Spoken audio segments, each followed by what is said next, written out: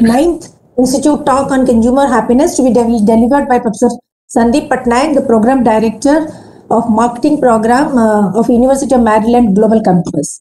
So to give a brief background of Professor Patnaik, so Professor Patnaik has been the Indian civil servant of 1990 batch and served in the Ministry of Finance and Communications in Government of India. So after few years, then in 1997, he joined Wharton School of Management, University of Pennsylvania as a research scholar, and he has worked with Professor Scott Armstrong in the area of persuasive advertising.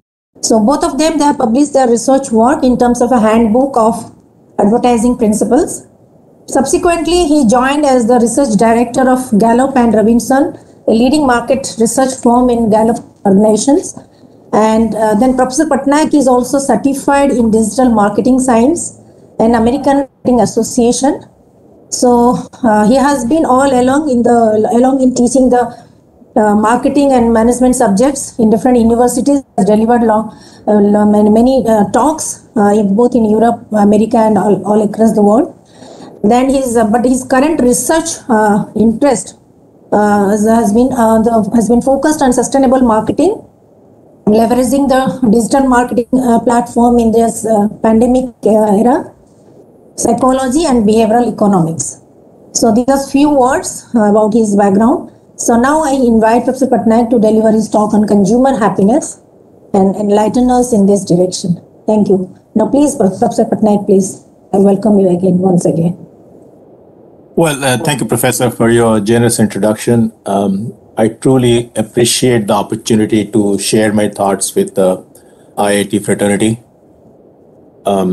As you mentioned, I have worn many hats in the past as a civil servant, as a teacher, a researcher, and currently I think the loop is back again. I started off as teacher and I'm back to teaching and research and some amount of higher education administration. But I've had the chance to look at life through several lenses, as our friend mentioned about like going through various stages of life. And so you kind of appreciate the same context in the same issue from a different perspective. So I'll try my best to share some of the perspective that I have gleaned over the years.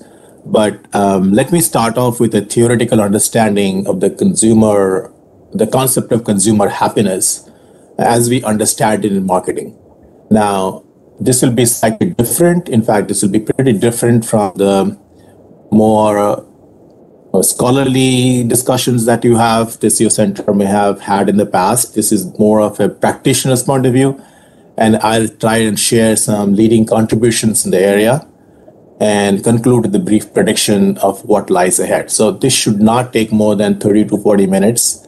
After that, I look forward to discussing and engaging with you with any questions or comments that you may have. So, let me move to the first slide, please. Yep. So let me start off with the happiness construct. So conceptually, as you know, happiness is a very broad concept and is one of the coveted virtues of virtually every culture. I recall reading about Aristotle's philosophy of pursuing eudaimonia, or happiness being the ultimate goal of human thought and action. Our own Vedanta philosophy describes the ultimate goal of life to be one of blissful happiness. Judaism also extols happiness, or simcha, as an important element in the service of God. So in fact, the traditional concept of happiness is so closely intertwined, so closely embedded with the ethical and virtuous life that the pursuit of happiness was deemed to be an inalienable right and embedded in the US Constitution along with the other God-given right of life and liberty. Over time, however, happiness has come to be associated, the focus has shifted more on the individual than at a societal level. As one scholar aptly observed, that over time, the emphasis has shifted from the happiness of virtue to the virtue of happiness. Happiness, as understood in business circle, is more in terms of more of a transactional level in the terms of consumer satisfaction than in the psychological holistic well-being as defined by scholars like this, social psychologists. And so focus in marketing especially is more on eventual outcome or the benefit instead of the psychological process itself. We'll have more opportunity to tease these apart as we go along the talk. Next slide. So the importance of customer. So customer is often regarded, at the core of the marketing of the business principle. Peter Drucker, who is often regarded as the founder or the guru of modern management, gave probably the best definition of happiness and the best definition of the purpose of business as being limited to creating and keeping a customer. So, in other words, you may have the best product or service, but without a customer, you are not a business. But to my mind, perhaps no one explained the importance of customer better than Gandhiji did. And so here is a quote that should probably be displayed in every business, anywhere in the world. In fact, I had framed it and kept it in my office when I was in the public service. So in his letter to the Chambers of Commerce, Gandhiji wrote that a customer is the most important visitor on the premise. He is not dependent on us. We are dependent on him. He is not an interruption of work. He is the purpose of it. He is not an outsider of a business. He's part of it. We are not doing him a favor by serving him. He is doing us a favor by giving us the opportunity to do so. I cannot imagine a more ringing endorsement of what the customer represents and what customer service ought to be in business. Now, a little heads up at this stage. You will hear me using the term consumers and customers interchangeably throughout this talk, even though technically they are different. Like in simple terms, a customer is one who buys a product or service. The consumer is one who ultimately consumes the product or service. However, most of our research in marketing has revolved around customers and some of it in consumers. So virtually all consumers, to step back, while all consumers are customers, the reverse may not be true. However, for the sake of simplicity, I have collapsed the terms together and I request you to indulge me in this. So can you move to the next slide, please? Yes. Next slide. Yes. So the importance of customer happiness or consumer happiness. So customer satisfaction and happiness have a profound impact on the longevity of a product or service. The most obvious impact is on brand equity, which is the value of a brand name. Very simply put. So positive brand equity helps the product or service establish itself strongly in the marketplace. It makes the brand more resistant to volatility. It also results in more recommendations of the brand, which we will see later means a higher net promoter score. Conversely, negative brand equity depletes sales, eventually resulting in the failure of the product. Happier customers also mean less defection to other brands. Studies have shown that acquiring a new customer is usually 4 times more expensive than retaining a customer. So high retention of customers results in less churn, or as we say, less dropping off of customers, and helps the brand to be more stable in the marketplace. Happier customers also have a higher customer lifetime value. Now, this is a typical marketing jargon, and there's a lot of calculations and formula involved in it, but in simple terms, the customer lifetime value, or CLV, represents the value the customer contribute to a business over a whole period of the relationship. So, for example, a customer who makes 5 visits to a store in a year, buying $100 worth of goods on each visit is more valuable or has more higher CLV than a customer who just makes 2 trips but spends $200 in each visit. So the first one, 5 visits, $100, $500, and the second one, two trips for $200, $400. So 500 is more than 400. So we kind of calculate the CLV. Businesses calculate CLV in terms of with a different equation. So the customer happiness, a happy customer is a loyal customer. They come back repeatedly. They don't drop off very fast, and they also spread the good word around. Next slide. So we come to the perceived value and satisfaction. Now this is, as we say, satisfaction or just like beauty, it lies in the eyes of the beholder. And marketers have interpreted satisfaction, have used satisfaction, happiness almost coterminously.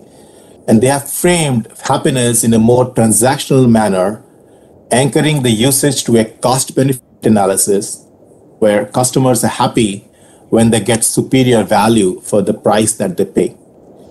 So we know now that satisfaction is not happiness, but most of the early studies gauging customer happiness have tied it more tangible benefits than any improvement in underlying affective status.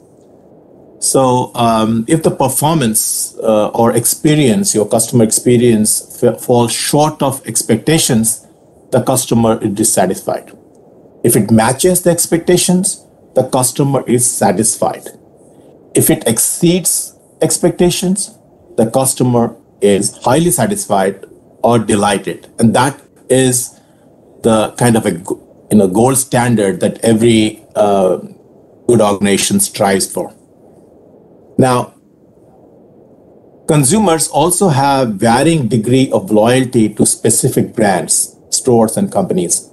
So brand loyalty, which you may have heard about, frequently mentioned in business papers, has been defined as a deeply held commitment to rebuy or repatronize a preferred product or service in the future, even if the contextual situation changes.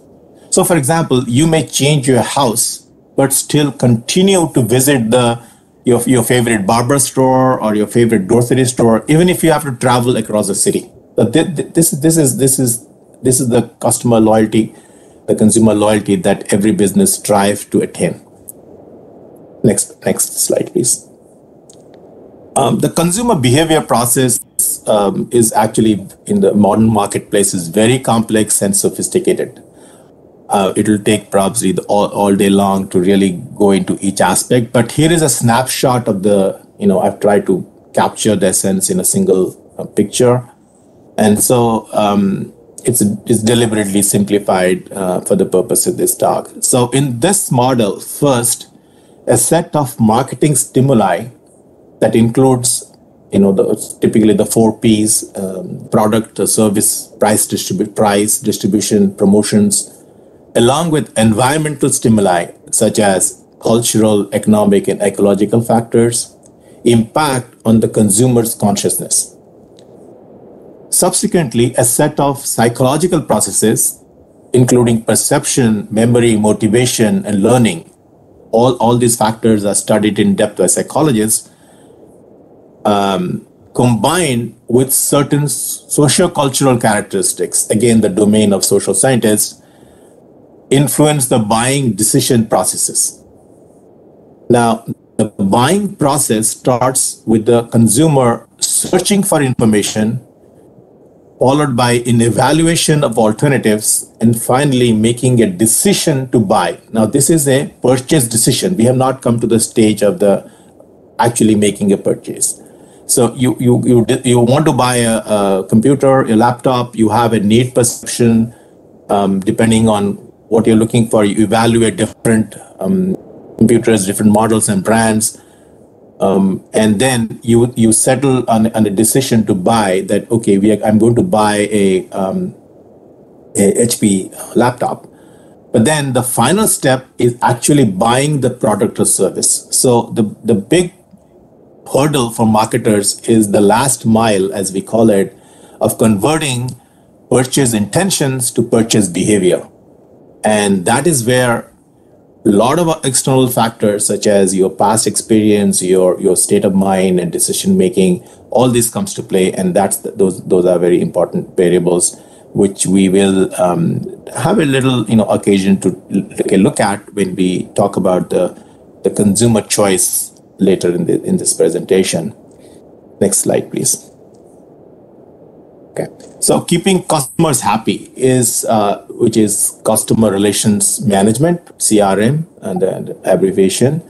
So CRM is important because a major driver of the company, is profitability. Is what is the sum total of the value of the customer to the company. So in this regard, there's a lot of strategies of CRM, and I will keep it short by touching on dealing with some of the major factors. So in the CRM, there are multiple touch points along the way. The time when you call up the vendor, the time you go to the store, or you ask for more information, every time you interact with the brand or a company, that's called a touch point. So the process of carefully managing detailed information about individual customers, every time you talk, they will ask you about a phone number or email and so on. So they are trying not to lose you after this interaction so they can follow up. Even if you buy the product, companies still have you in the radar. So even if you have just bought a car, you'll still get a lot of literature, a lot of emails regarding the new models which have come to the market, and you say, hey, I just bought the car last year, I'm not going to change it again. But they just want to be in your radar, in your area of consideration. So personalizing marketing, which has become a big vogue right now, it's almost customizing, is about making sure that the brand and its marketing are personally relevant to you as much as possible. So not everything, when you look at a product, you say, yeah, I don't need all that stuff. However, I need something like if somebody has let's say a disability or special need, so they will need special accommodation in a product. How can I use the voice to text features and so on in different technical details. So customization is now the new mantra in marketing. So to adapt to customers' increased desire for personalization, marketers have embraced concepts such as permission. So they first ask you, hey, can you offer you this? And then they go from there rather than just bundling it along with just, okay, here is the product that you buy, rather than getting customers to products, they actually get the products to the customer. So say, what do you need? And then we can prepare accordingly. So that's where the personalization factor comes in, and it's become of increasing and paramount importance. Marketers are also helping consumers become evangelists by providing them research and opportunities. You have the social influencers and YouTube. Lots of companies are promoting, actually incentivizing customers to become their brand ambassadors. Although the strongest influence on consumer choice remains recommended by relative and friend, that's where the word of mouth strategy. An increasingly important decision factor is recommendation from consumers. So you're not just previously in the traditional marketing arena, you basically looked out at your friends or relatives. Now we are taking actually advice from total strangers, even though sometimes we know that they are paid for by the brand from YouTube and social media. And finally, we come to the customer complaints, which is a very important aspect of customer management happiness. And studies show that while customers are dissatisfied with the purchases about 25% of the time, only about 5% of them complain. Now the other 95%, the non-complainers, either feel complaining is not worth the effort or do not know whom or how to complain. I mean, you get a bad product and you kind of say it's not worth complaining, and nobody will listen either. And they just, just stop buying. Of the customers who register a complaint, about 54% to 70%, and this is on a big study which is done recently, will do business with the organization again if their complaint is resolved. So there is a high chance that the majority of the customers who have a complaint, who make a complaint, if the complaint is resolved, they will come back. And if it is resolved quickly, then as high as 95% complainers will come back to the brand. So all this is to show that resolving a complaint is very important for retention of customers. Many companies, especially in the government sector, we have experienced that say, okay, if you do not do anything, if you keep quiet, then they will stay. But the chances are, if you do not address the complaint, do not have a proper complaint redressal mechanism, then its chances are that you may lose customers. Next slide, please. Next one. Can we have the next slide, please? Sir, is it visible? Not really. The paradox of choice, the next one. Yep. Thank you. Yep. So let me take the opportunity to share some of the important scholarly contributions that psychologists and behavioral economists have made to the field of consumer decision making and engagement. And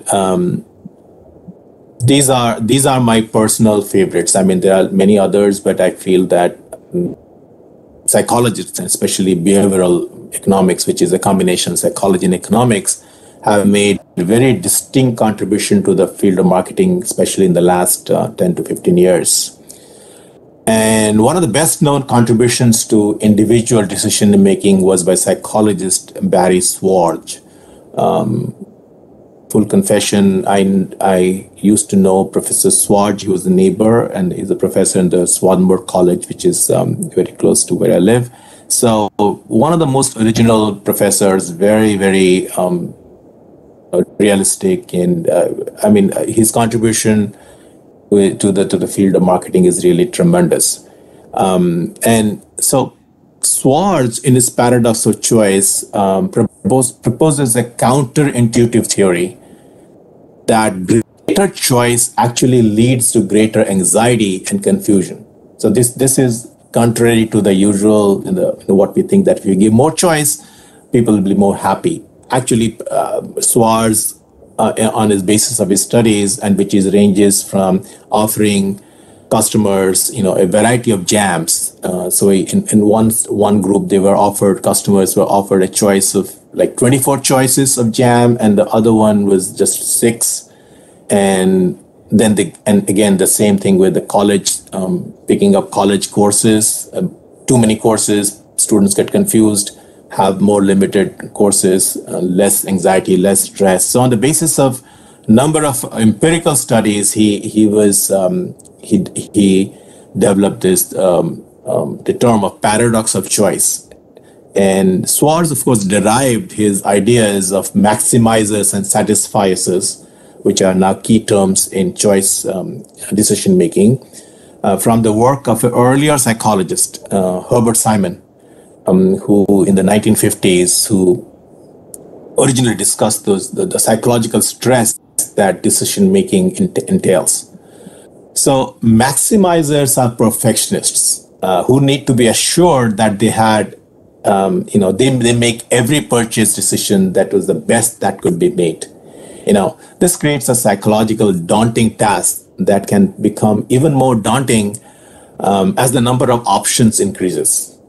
Some of us you have experiences imagining going to a sari shop and looking at every sari of every color before arriving at a decision, right? So you just want to make sure that you're not missing out a better shade or a better quality, because you just want to make sure, you want to ensure that your decision that you arrive at is perfect, and very often it leads to more psychological stress.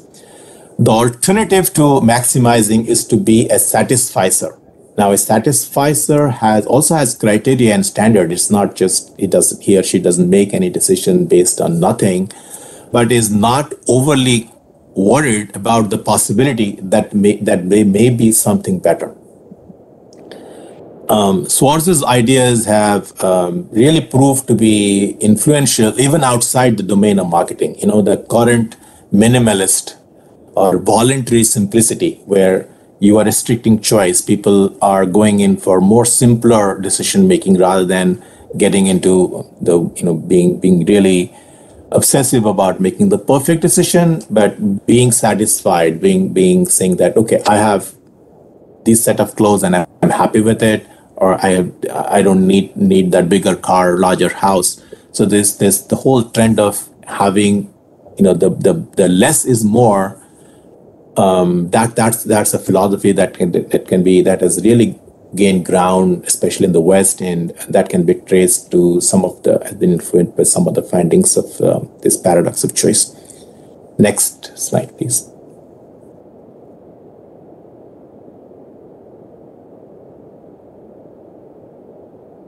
Thank you. So, possibly my favorite scholar in this domain is Professor Richard Thaler. And those of you may have heard of him or know him. He's one of the leading behavioral economists who won the Nobel Prize in Economics in 2017. And his book, Nudge: Improving Decisions About Health, Wealth, and Happiness, is one of the most fascinating accounts of how psychological principles are interwoven with economic decisions. I would really recommend everyone to read that book because it's not only really insightful, but also really engaging, really funny, and humorous. So Thaler is not in favor of compulsion, but suggests providing minor nudges, minor pushes to influence the so-called choice architecture. Now, an example of a nudge would be, for example, in a school cafeteria, where you put healthier food at eye level while putting less healthy junk food in hard to reach places. I mean, in our own houses, if you have candy or you have chocolate right in front of you in the refrigerator, so every time you open it, you kind of, you have it and you feel like reaching out. But if you put it a little more inside or where it's difficult to access, then that's a nudge. That's the example of a nudge. Another example of keeping again in the stores, for instance, if you have healthier food instead of the usual potato chips in the checkout line in a store, then you would be able to promote healthier options in eating. So nudge, he's not, as I said, it's not about banning something. It's providing alternatives, making sure that you have more easier access to more more positive stimuli, let's put it, than something that is not good for your well-being. And nudge has been incorporated in many governments around the world with a variety of causes, especially in the UK, where they had a department dealing with how to introduce nudge in public policy, and even in the US, for a variety of causes, improving customer choice, nudging customers for in retirement savings, promoting healthcare, organ donations, and so on.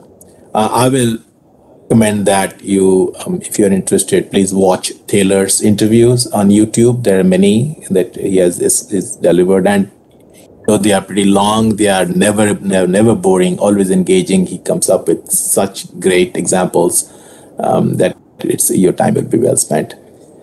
Next slide, please. Yep. So the prospect theory. Prospect theory in consumer decision making is again by the work of Danny Kahneman, again a psychologist, but he won the Nobel Prize in economics, causing some of us in psychology to be really happy because psychologists are really involved, unfortunately, in decision making, but he was in the front row, Danny Kahneman and Amos Tversky, when the prize, Nobel Prize, it was due to his contributions in psychological influences decision making. And so they developed, Tversky and Kahneman developed a prospect theory in behavioral economics that is worth discussing in the context of consumer choice and decision making.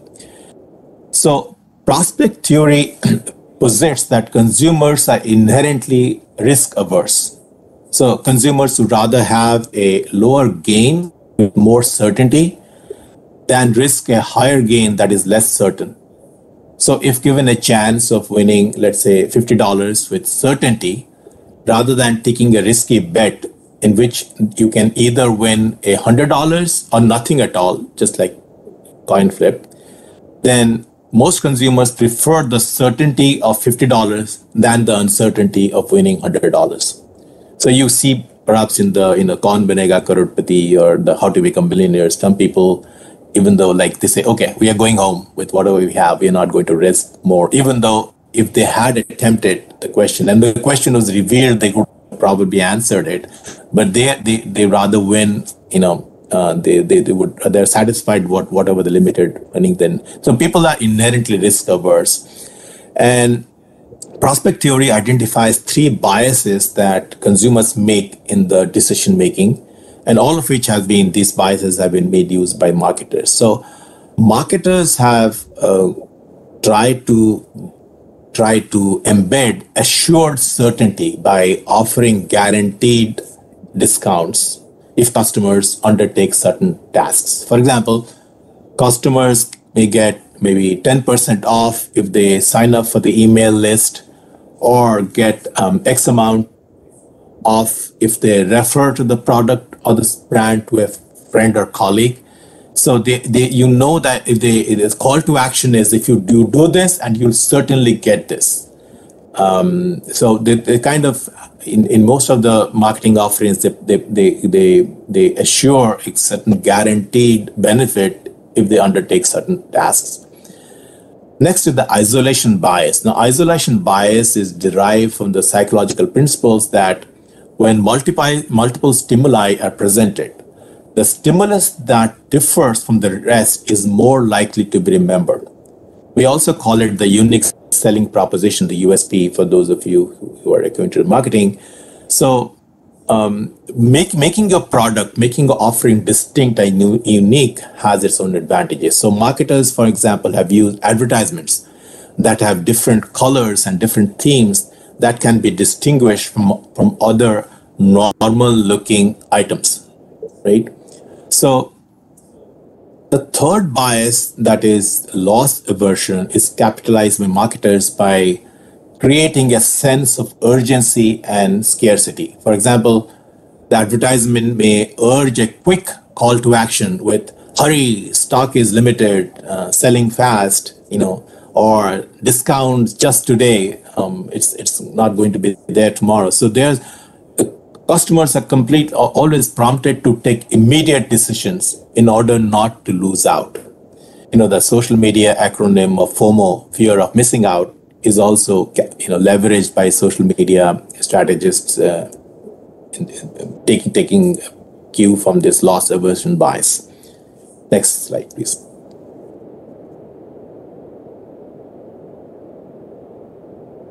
So we now come to the metrics, and this is measuring customer satisfaction.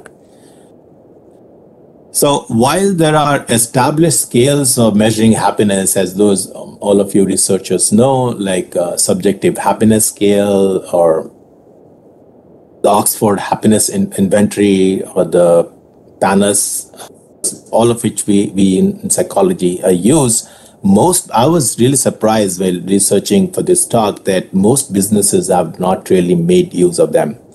So marketers and businesses have, however, adopted some the other scales that are more limited in nature.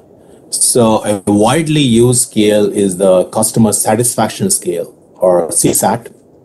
And CSAT scores are very easy to calculate, And so these are based on the rating. When you businesses ask you to rate on a 4-star or 5-star scale.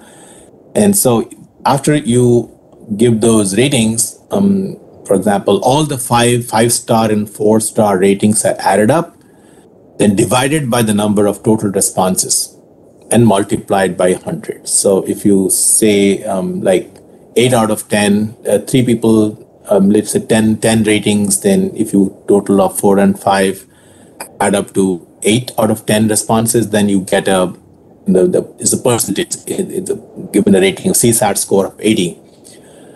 And so it is an instant, it's a very user-friendly, very easy to calculate kind of metric. And that kind of supposed to represent the percentage of customers who are satisfied with their brand experience. However, as you can see, it's very limited when it comes to measuring a customer's ongoing relationship with the company or loyalty. So it doesn't give any story about whether you had any past experience or in future, whether you will be going back. I mean, you were satisfied with the restaurant for that visit, but it has no inkling that doesn't give an indication whether they're going back. So another is the customer effort score, or CES, and this measures how hard it was for customers to complete a task. So CES surveys typically ask the question on a scale of very easy to very difficult, how easy was it to interact with that product or a company? So the idea is that customers are more loyal to a product or service that is easier to use. So if they ask you, I didn't find this, I found this software to be easy to handle and I could understand it and so on. So they say, okay, if you did not have experience problems, then you retain, you're going to stick to it, right? And finally, the best known scale is the Net Promoter Score, the NPS, which we had referred to it earlier. It contains a single question, that how likely are you to refer a friend? So the assumption is that if you are recommending a brand or a product or service to another friend, then you are a loyal customer. And so it infers, its NPS is used to infer loyalty. And the NPS assumes that on a 10-point scale, those who provide ratings of 9 or 10 are promoters.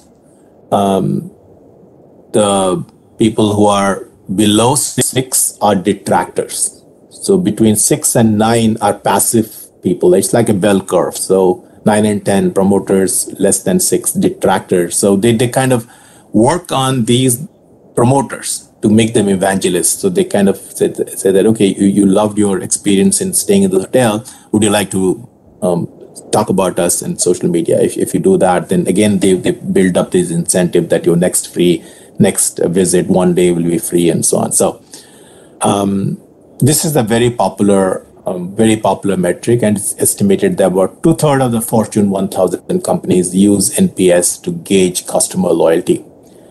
I feel Professor Chetri would be. I did not really know, to be honest, and confess that Bhutan has a gross national happiness, and that includes dimensions such as ecological sustainability, promotion of culture, good governance, and equitable socioeconomic development. I mean, these are all great criteria, and I will definitely educate myself on how those metrics are being measured, and I do hope that these will be, other countries will follow suit. This is a great initiative. Next slide, please. Yeah, neuromarketing. So marketers have also made extensive use of neuroscience to gauge emotional reactions to marketing stimuli. So you have the fMRI and the EEG, etc. Those are very commonly used techniques. And one specific technique that I had been personally associated is the facial electromyography technique, facial EMG. Now, this was developed by researchers at Johns Hopkins University, and I was then the research director at Gallup and Robinson, and I happened to see the presentations and invited them for demo at a company, and we adopted it. And we decided to adopt facial EMG to test our in our television ad research. So it was very successful, and we got a lot of top companies like NBC and Johnson & Johnson and a few other companies as a client. And it is a fascinating technique. So the technique basically involved hooking up respondents with electrodes around the eyebrows and chin.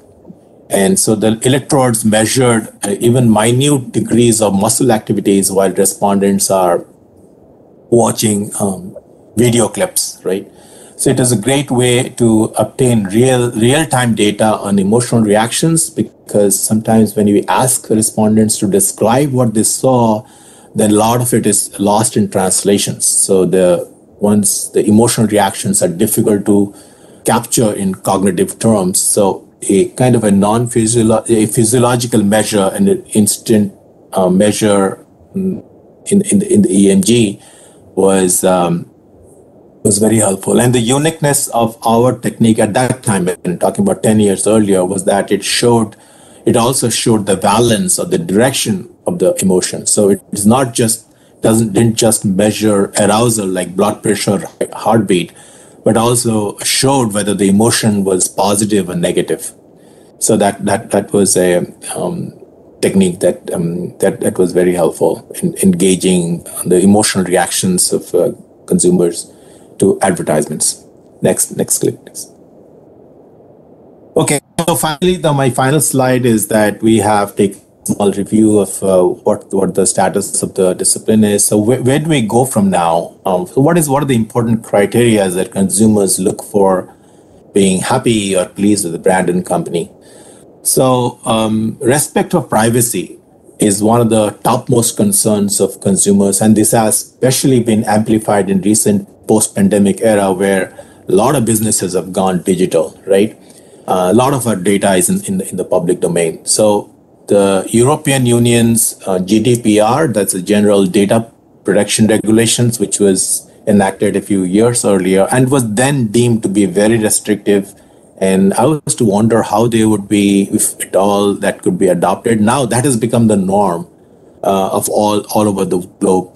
And big tech companies like Google and Microsoft have started self-regulating. So they have now disabled a lot of cookies, and they have kind of, at least they say that they have now limited their access to consumer data on their platforms. So consumers are increasingly pushing back against intrusive companies that violate their privacy, or they harvest their private data without permission. So this is going to be a big feature. Companies will have to establish a more will have to respect privacy of the consumers much more in the days to come. Trust is again. Trust as is very important as it is for in human interactions at other levels as well. So the recent brand trust survey, the Edelman Trust Survey, which is one of reckoned to be a very gold standard in such surveys, in 2020 reported that across 12 nations, and India was one of them, that trust is regarded as one of the top four criteria, top four indices, along with quality and value and price of a brand. So 70% of said that trusting a brand is more important in the post-pandemic situation than in the past.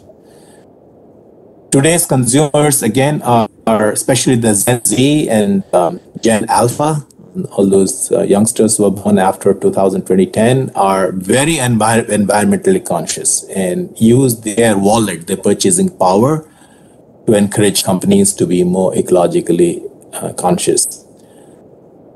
Then recently, I also came across a very detailed survey by PwC that the Global Consumer Insight 2020 report that consumers are likely to become long-time advocates of brands advocates brands if they are more sustainable and make more ethical choice in the marketing process. So companies which respect environment, do not hurt animals, and more do not use chemicals that can hurt, take a longer time to degrade. Those are companies, especially in cosmetics, in medicines, in clothes, etc. They are favored by the customers, or the modern customers. And finally, I would say that this is again more of an integrated marketing communication strategy. That's omni-channel communication strategy that is involving both traditional as well as digital interactions. It's more holistic kind of communication, customer engagement channels, that they are more effective in promoting customer engagement and happiness. So companies that implemented the omni-channel strategy reported an NPS score, Net Promoter Score, of 8.5 compared to just 5.8 for companies that do not have such a strategy. I will conclude here. I think this was a very brief journey into the consumer space. A lot can be said about it, but I thought that this was just a wrap up of the interaction. So let me end here, and I'm happy to take your questions and comments. Thank you. Thank you very much, Professor Patnaik. Now I invite all the participants, if you have any questions in this. So Debayani, Paulami, you manage the questions yes, being asked by the participants. Yes. Yes, there are a couple of questions in the chat box. The first one is from Vidisha. Are there any special management steps that are kept in mind to address the internal factors of consumers as different personalities? Could you please repeat it? Somehow it broke up, the sound. Yeah. Okay. Could you please repeat the question? Are there any special... Let me read the thing. I think you are experiencing network problem. So Vidisha wants to ask, sir, are there any special management steps that are kept in mind to address the internal factors of consumers, such as different personalities? Thank you. Yes. So if you go back to the earlier brand, the consumer behavior model that I showed. So initially, there are the psychological factors, like where you are, so first of all, the marketing stimuli and the cultural factors and the product factors, eventually they impact on the individual. So we have to focus on the individual's factors of perception, motivation, learning. Those are the anchors which are really crucial in determining whether a transaction takes place or not. Now, let me elaborate it a little bit. So, for example, if you have a motivation to go for sustainable, your values are geared towards using sustainable product, right? So the company, a brand which makes a pitch for that segment of customers, let's say suppose they are appealing to a segment which wants to be in a more sustainable place, then the entire, if you see the communication strategy, or even in everything they do in the value addition process, they will always focus on the sustainable. So the sustainability terms, which will be recurring, right? Same with almost anything, like for instance, they always want to have a positioning in the marketplace, which will be there in your top of the mind. So the positioning of any brands depends on the fact, to what psychological stimuli would a customer respond better? Let's, for example, see some of the recent controversies, right? You had companies which were really supporting in the advertisement world. They were supporting gender empowerment and women first and so on. But also on other, like Dove, there's a Procter & Gamble company, they were promoting the fairness, that the light skin means better, you are more to be more attractive. And this was a cognitive dissonance. Like on one hand, you can't say everyone is valuable, and on the other hand, you kind of are promoting a kind of a racial stereotyping, right? So the company had a lot of pushback saying that this is what you are saying is not matched up with how you are selling the product. So resolving these cognitive dissonances in the people's mind, in the consumer's mind, and also being true to yourself, being authentic to generate a sense of trust, and to inculcate that value the value of the company aligns with the value of the individual. That is very, very important, and that requires a lot of research and understanding of the target market. Now, I will not go into the STP design, segmentation, targeting, positioning of the brand, because that will take another few hours to explain. But I will suffice to say is that psychological variables are extremely important. In fact, the most important component in any marketing endeavor. We cannot, at the end of the day, you are still persuading. Marketing is persuading. You cannot force anyone to buy or accept anything, right? So you have to make a persuasive strategy. And so how do you persuade? The same thing as you use as psychologists use, as appealing getting over the biases, attitude change, the Leonian concept of unfreezing, refreezing, all the change management stuff, which you may have covered in your other disciplines, works. So it is appealing to the psychological processes of individuals, tapping into things that they know that what would appeal and what would not.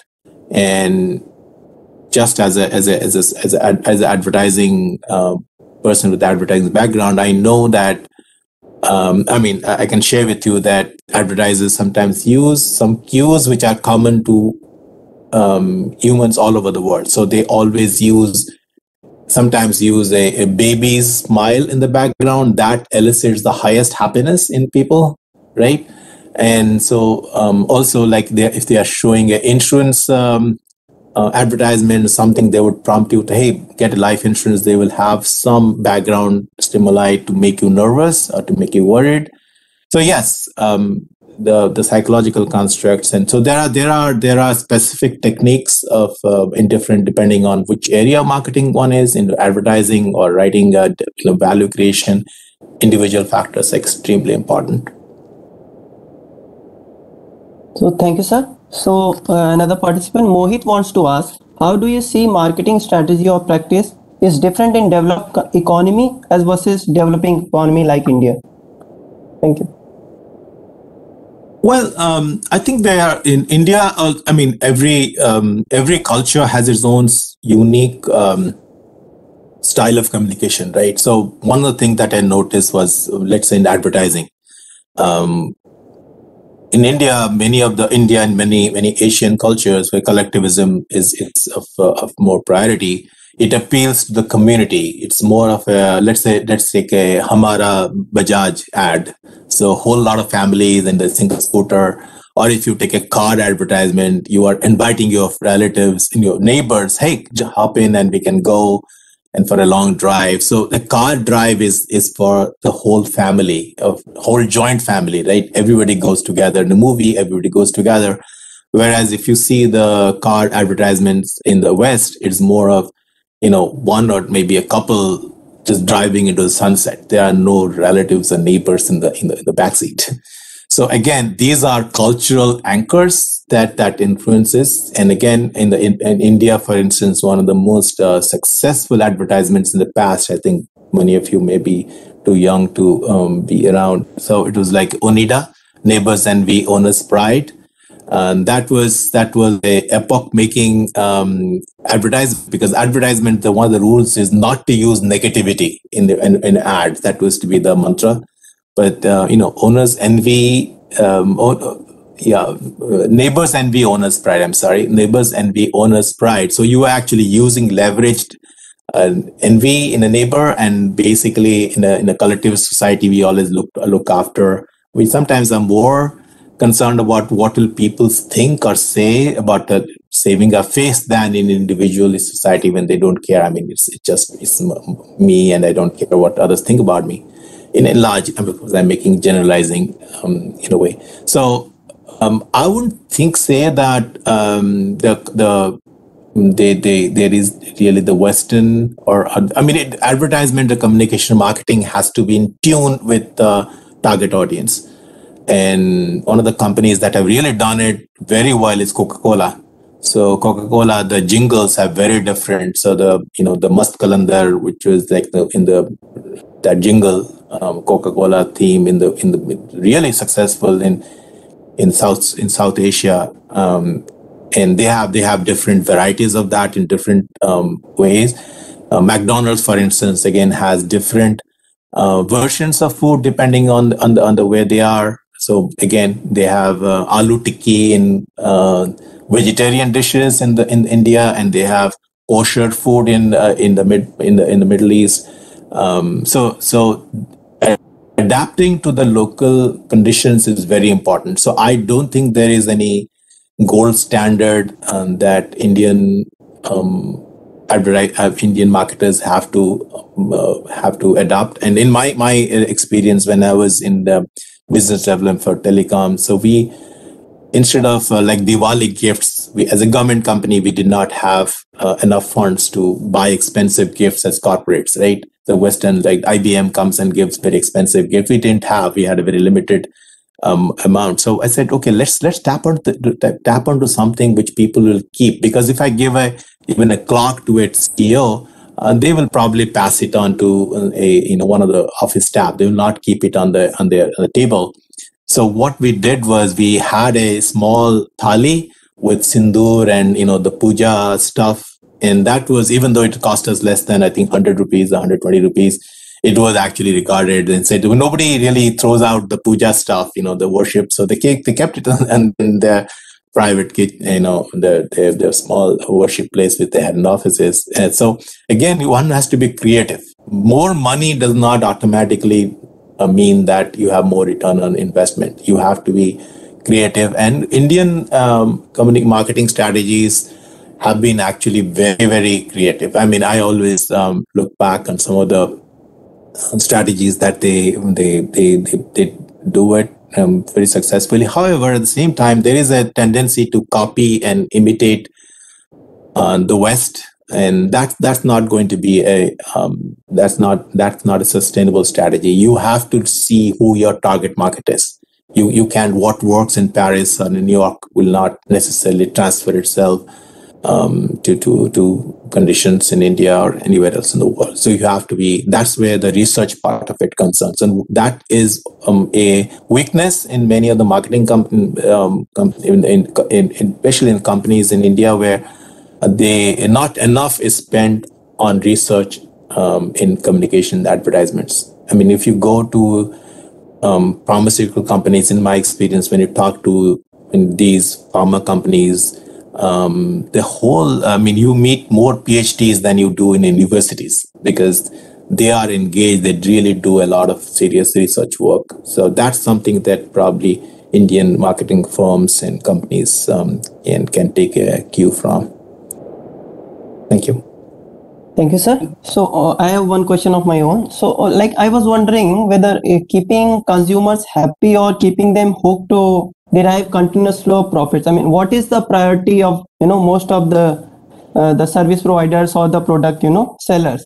Because even you pointed out that somewhere we are spoiled for choices, and that somewhere leads to more stress, and even in some of social media companies, because even their service is a product kind, and which is ultimately leading to long-term stress, anxiety, and negative thoughts among the consumers. So where we are heading in terms of these patterns?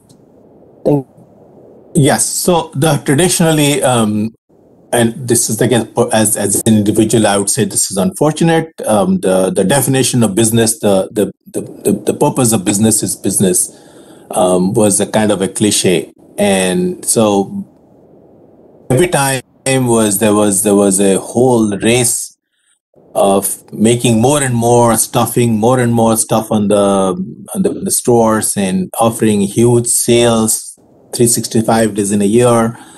But that has now come, that there is now a pushback. But as you pointed out, that it does exact a psychological cost. So you are always feeling left out, that you do not have the latest iPhone, or you do not have the latest shoes, sneakers, then you are kind of not in it, right? So the pushback is in terms of in people who said that, okay, this is too much. We need to turn to ourselves. Do I really need this extra 1,000 features on television? Do I need to indulge? Do I need to make this go to the vacation of fancy places in order to enjoy myself?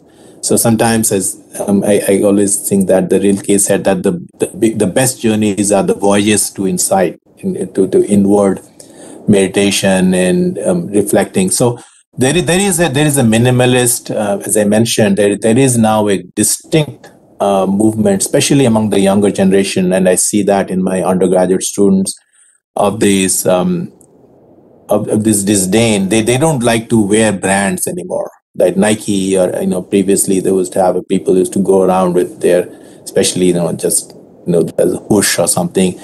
A lot of times, and I see that in my own family, my children would take off the brands because they don't want to advertise.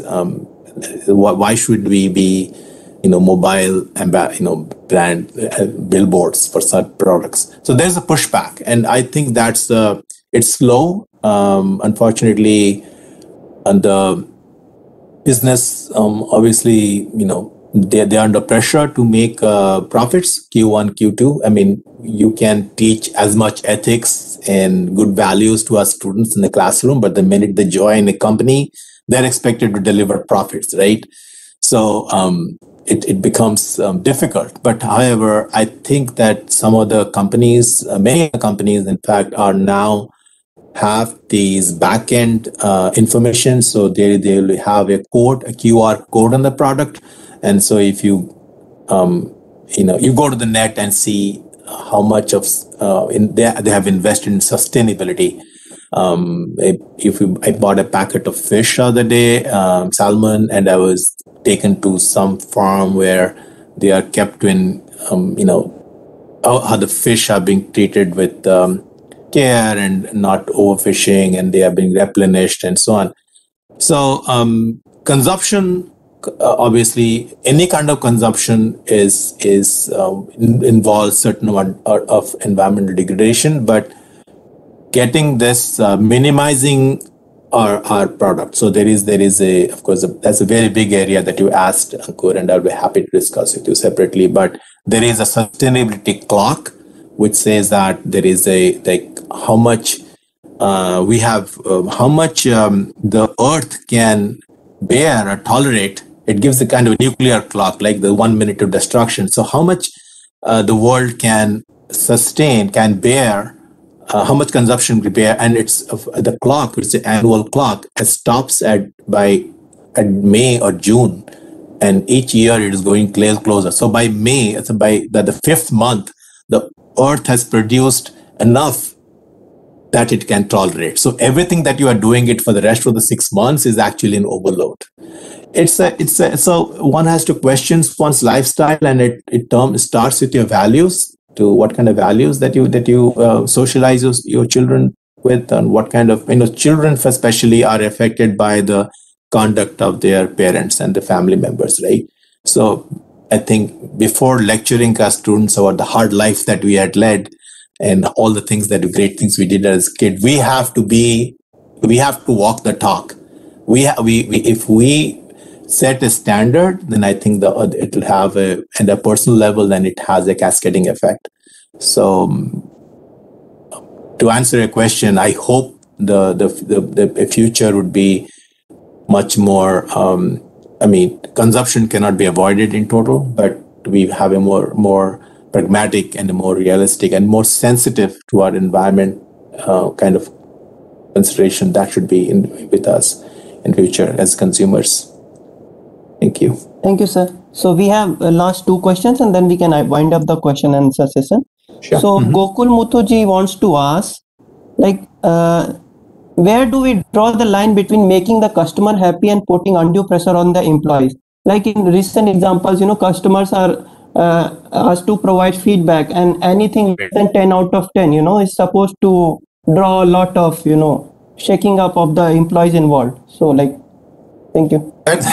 Yeah, so that's a great question. And so as you know, in marketing, we talk about stakeholders. So the customers are external stakeholders, right? So the customers and the people who have invested in the company, the outer world. So we have we are obviously accountable to them, but we also should be mindful to our internal stakeholders.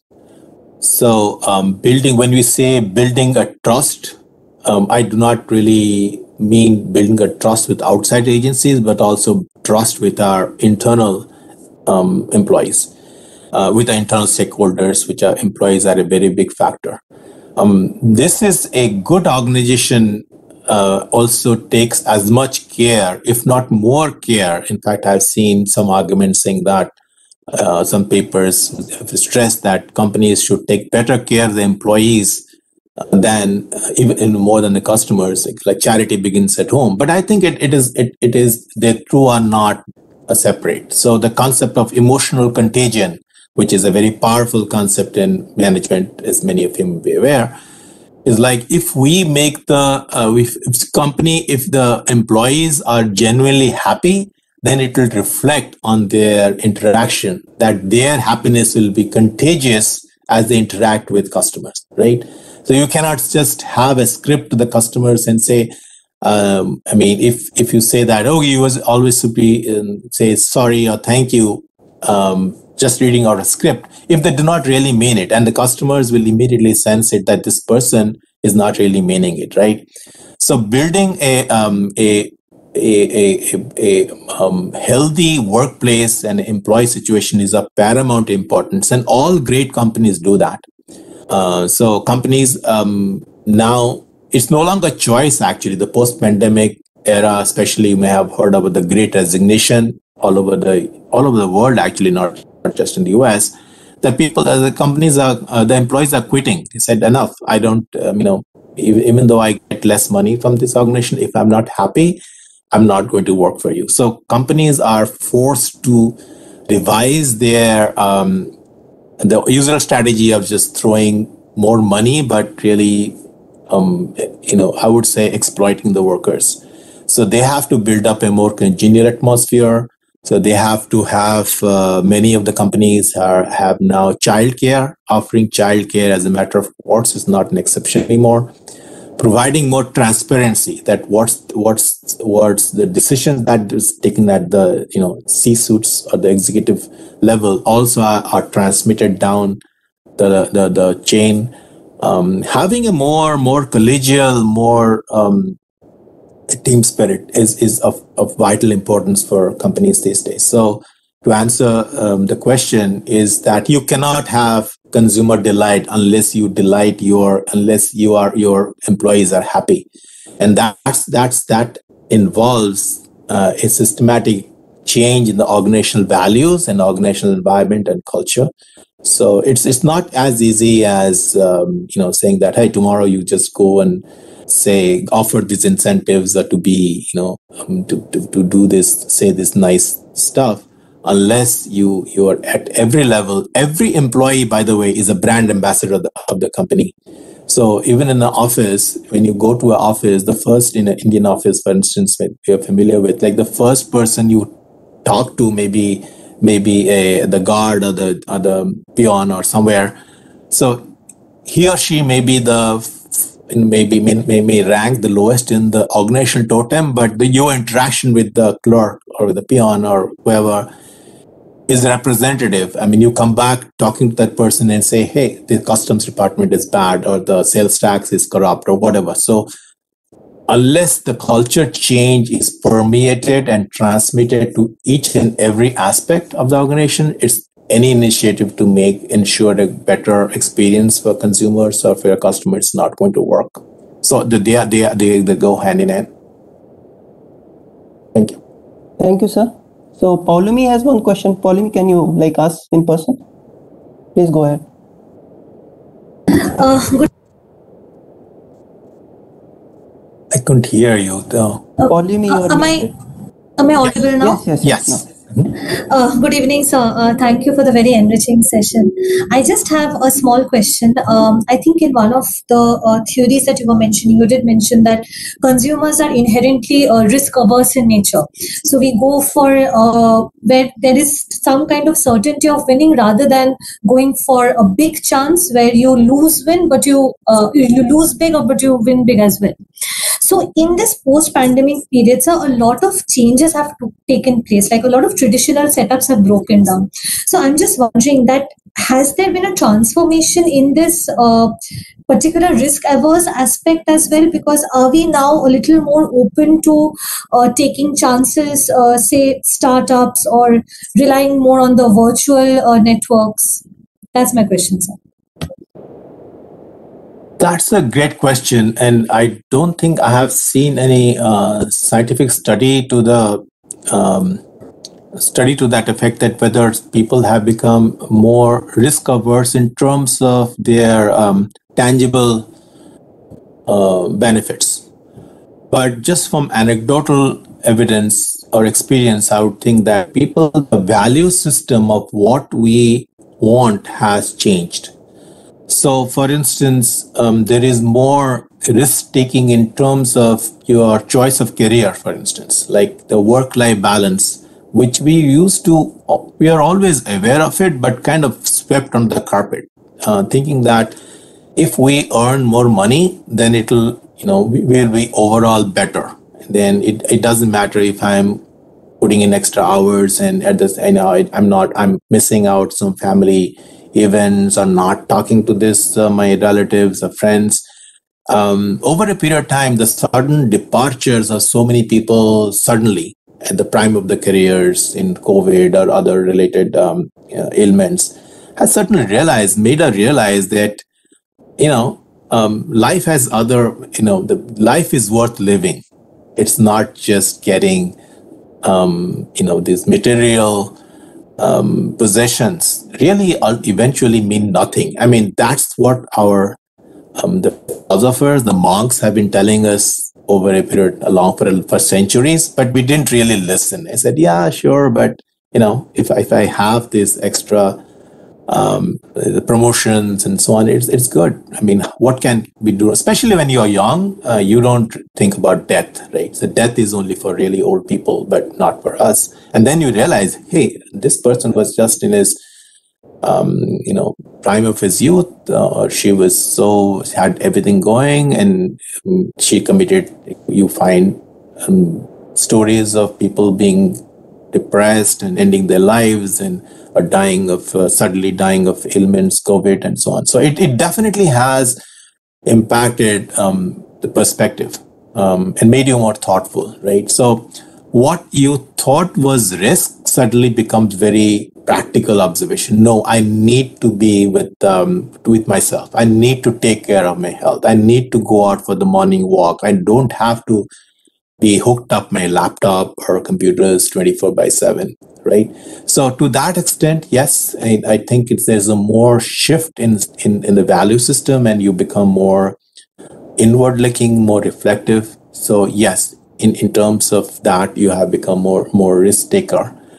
In terms of investment, I'm not sure if that has been, in fact, some people are a little more conservative, have become more conservative with their resource allocation so far as budget are concerned. They would no longer have, they no longer would like to burn themselves out by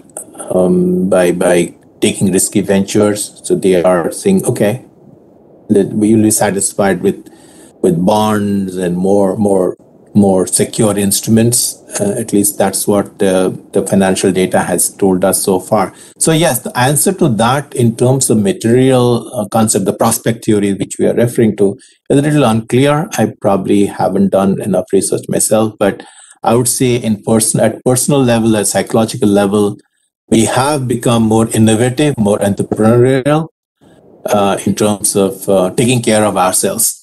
And when I say just not ourselves, but our immediate family and our psychological well-being has definitely been given more importance than before. Thank you very much. Thank you so much, sir. So now over to Atashi ma'am. Yeah, Ankur.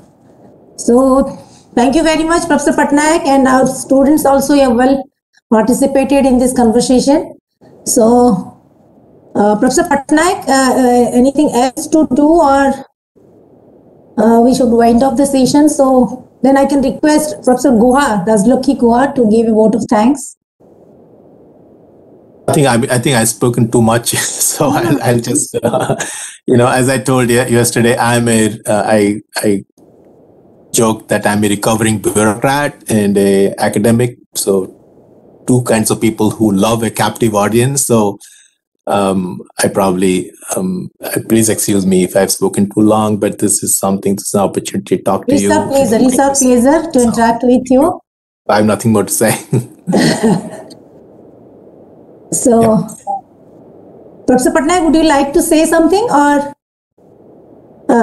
Professor Guha? I think Razlokhi ma'am is waiting. That's okay. I mean, if Professor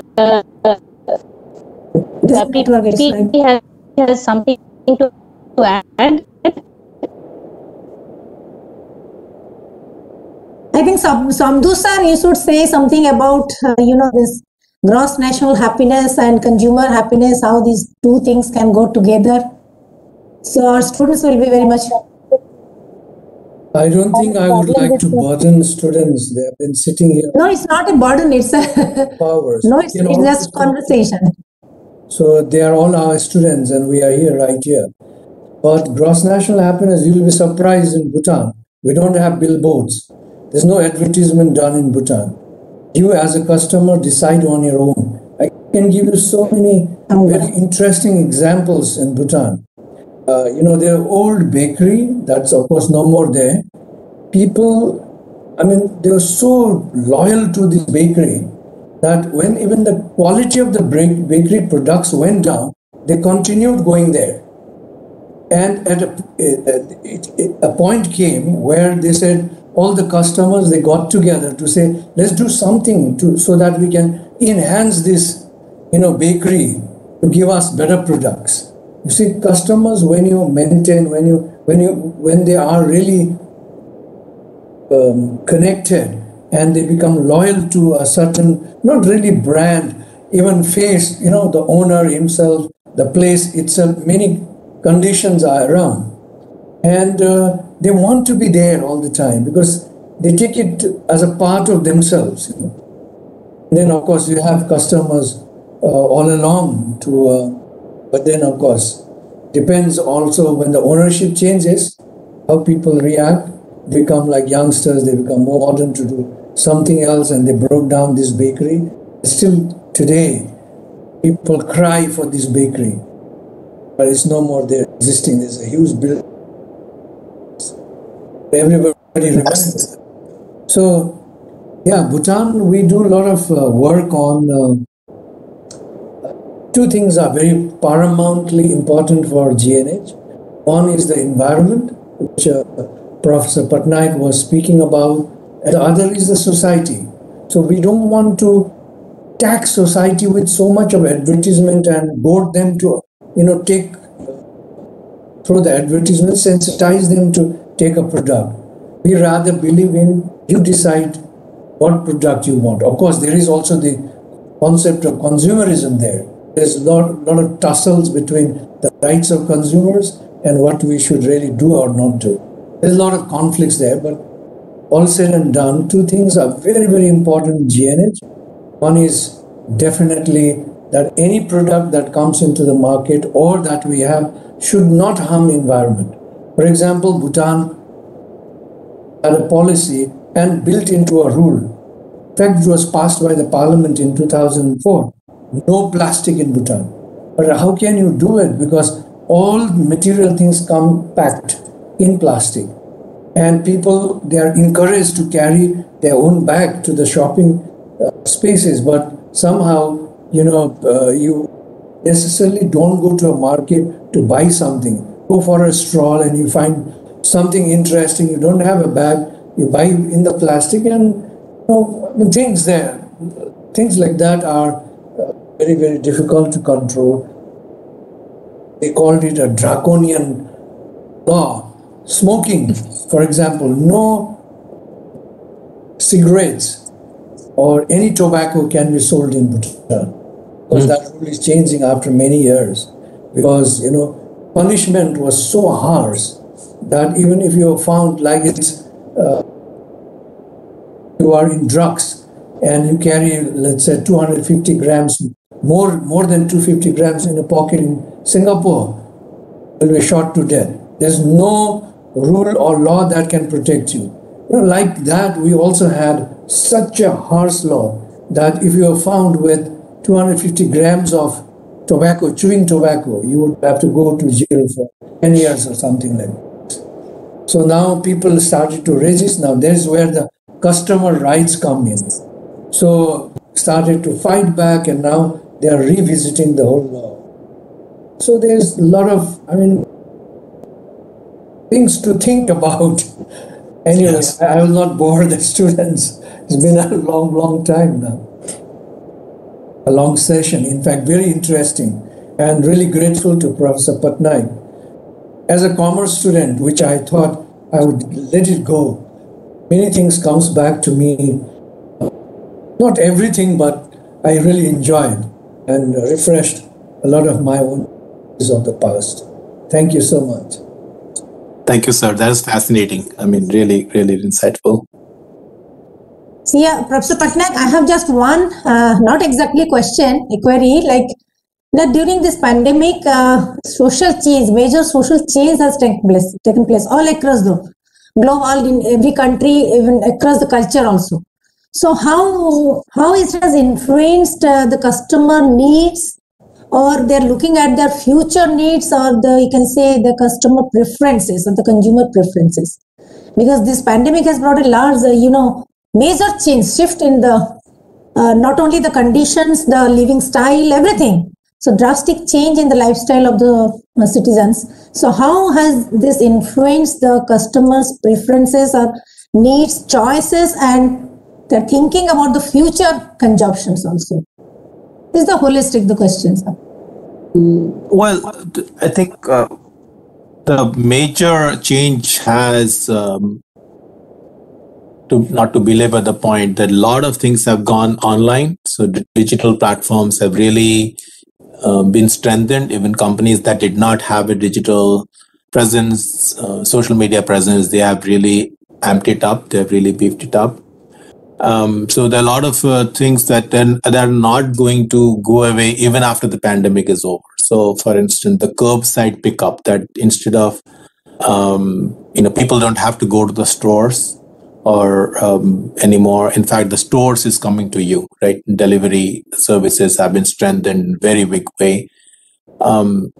Eating out, which was a major item in the how people used to spend going out and eating in restaurants. And even though, for instance, here in the US, the restrictions have been lifted, but I still see the restaurants not really as packed as they were before, because people are still wary. So the takeout food, the eating at home, ordering online, choosing areas of products which are geared towards health and well-being, that has assumed more importance. So I don't know whether all these changes were going to be permanent, but it does seem that there was a change in focus on especially after pandemic, to people were more attentive to their personal well-being, both mental and physical, and so the expenditures on those have gone up. Especially exercise equipments have seen a marked rise in profitability. Companies like the Peloton, the exercise company, is one of the top now most profitable ones. So I think that consumers have now going in more utilitarian goods than the hedonistic goods, and more accessible, which they can have it delivered at home rather than go to the stores, which has had this other effect of many malls closing down. Of course, this trend was there before, even before the pandemic, but it has got accelerated because of the pandemic. So, it is too early to say whether this is actually this will be a permanent feature or not. But just from the perspective of from what we see around and what we read in the papers and in the published in the journals, it does seem that the consumer focus has become more geared towards towards health and well-being, and emphasis on also the role of communities have also gone up significantly now. Even if, and I'm talking about virtual communities, so a website called Nextdoor Neighbor, Nextdoor, and it started off in California. Now it has become one of the top sites for neighbors to talk to themselves and exchange views about what they are doing, how they can help each other.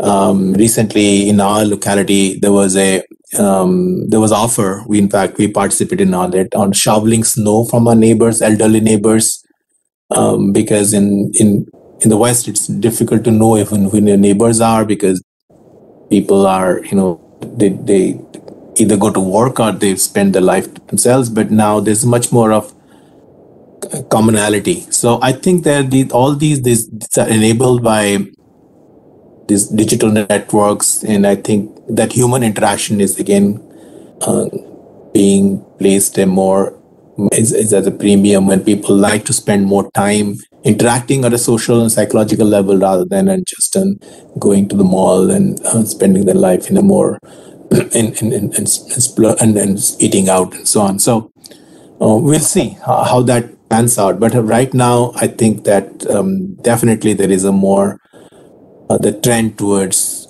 taking care of oneself and also connecting with each other at a more human level.